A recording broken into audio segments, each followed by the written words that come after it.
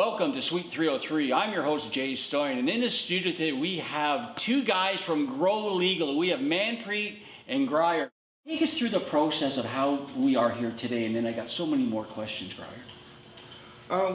We founded a company back in 2011. It all started out of advocacy.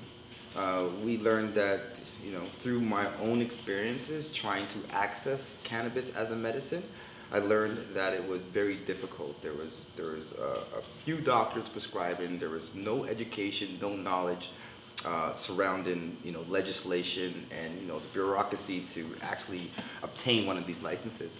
I learned how to navigate through that process. I had some really good advisors and consultants, and I decided that I was going to start to help other people because I saw that there was a real need for this.